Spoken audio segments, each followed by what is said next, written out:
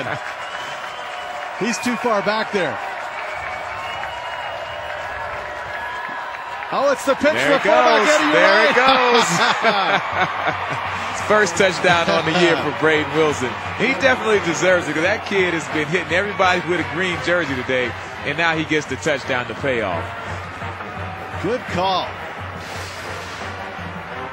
Just coming with the option, reading off the end man of the line of scrimmage. No one's there to take the fullback, and Braden Wilson has to feel good about that one.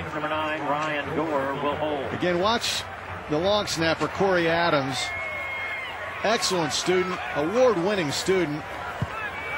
And from what they tell us, in his career at Kansas State, he has never had a bad snap. You think somewhere along the way he'd have one off the mark a little bit, but this kid has been picture perfect. NFL teams are looking for a guy who can do what he does.